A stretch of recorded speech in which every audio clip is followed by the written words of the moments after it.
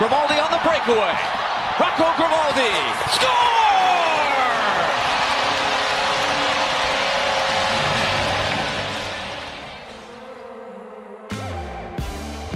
Nashville is a perfect mixture of a big city and a small city. I'm from California, so I'm used to the big city. My wife's from Grand Forks, so a smaller city, so it's pretty cool having both of those. Like when you're downtown, like it's busy, there's cars, there's people, and then you move 20 minutes outside any direction. It's almost like you're kind of in the country again, and it's peaceful and quiet, and we both love that. Her being a musician is pretty cool. It's a pretty good spot for her to be in, and me being here, so it definitely works out for both of us.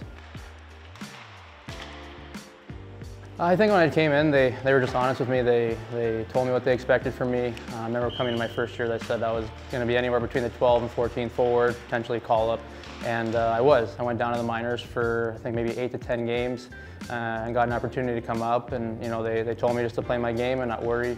Sometimes as a call up you can be pretty nervous and not want to make mistakes and do things, and I actually remember the first time I got called up in New Jersey, Labby told me to just play. Don't worry about making mistakes, don't worry about any of that stuff, just play. And I did, and we had some good success with me and the couple guys I played with that night, and then just try to keep it going from there, and found a way to stay here, and now I'm here in year 4. Came in as a freshman 2011, had a really tough year, had knee surgery, was out of the lineup. I think I played 4 games and that was it. And got a lot of outpouring of support and love that year, just wishing me well. And came back for 2 more years. I wish it was longer. And they've supported me ever since. I've been in a few teams now in the NHL, up and down minors, NHL. And they've traveled for the NHL games. I've had people travel for the AHL games.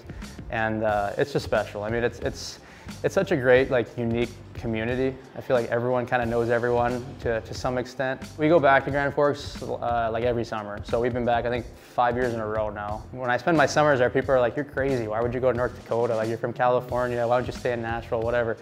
And I'm like, you don't get it. Like, the town is awesome. The people are great. It's a small city, but it's got enough things that I want to do. I want to relax, and the city's peaceful in the summer, and obviously the best rink in the world to train in. So really glad to have those types of people in my life.